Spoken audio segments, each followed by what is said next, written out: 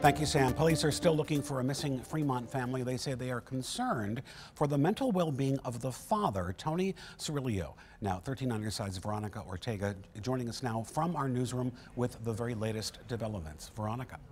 Kirk, Tony, Suzette, Brandon, and Noah Cirigliano are still missing. No one has heard from the family since early Sunday, hours after a 911 call was placed.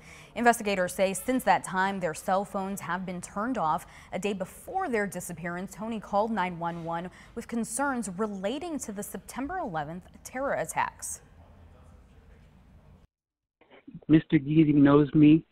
I'm a Christian. I just need some help, and then the U.S. government will take it from here. I know this sounds crazy.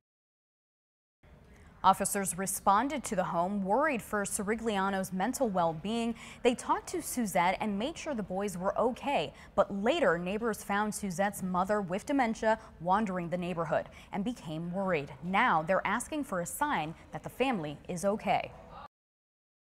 He was concerned about information he had regarding the September 11th issues or attacks on the country.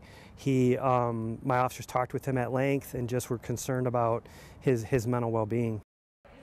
Newaygo County and Michigan State Police are now helping with the search. Investigators say they believe the family was last seen in a silver Toyota Sienna with Michigan plate DJL 1982.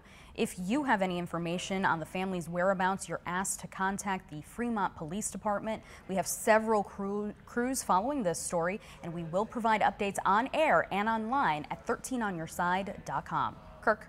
All right, Veronica, thank you so much.